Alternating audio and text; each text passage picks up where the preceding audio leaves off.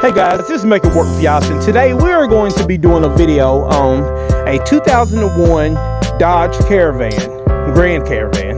And if you've been having problems with your speedometer not working right, like if you drive and that needles is not going right or not moving, I have a way that you can master reset it to make them start back working.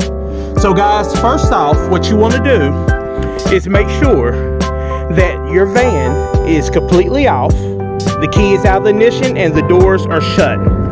So the next thing you want to do is, if you look on the speedometer where you see the little reset switch right here.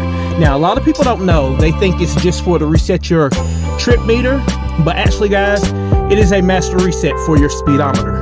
So what you want to do is, you are going to, like I said, without no key in the ignition, doors closed, and the vehicle off, you are going to push it down and hold it until you see the little screen pop up saying that. Now hold it for like 2 more seconds, 1, 2, and then let off of it. Once you let off, you will start seeing it going through different checks, E-codes checks. It will start moving around, going through all different types of settings. And what this is doing, it is checking everything that got to do with the speedometer and making sure everything is correct.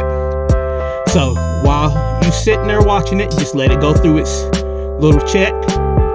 And once it get through, it will actually cut back off. And once it do, then you should be able to get in, start your vehicle up, and take it for a ride, and you will actually see that it is actually working. Well, see guys, it don't take that long. You see how it turned itself off? Now when you start your vehicle up and take it for a drive, I guarantee it will work. And that is just a little quick video on showing how you get your speedometer master reset, because a lot of people, they don't know. They go check in the fuse box and everything and see that nothing is blown and don't understand what's going on with it. And I know dealerships don't tell you the secret, but this is how you master reset it. And it will save you a lot of money, because if you take it to your dealership and tell them you're having this problem, they will take it in the back, they will do this and bring it out to you and charge you a nice fee. Well guys, like I said, this is a video from Make It Work with Yosh, and we are going over a 2001 Dodge Grand Caravan. I don't know what all years it will go for, but I will put it in the description of the video. And guys, like I said, this is how you master reset your speedometer to make sure it works. Well guys, you take it easy, stay safe, and I'll talk to you later. Peace.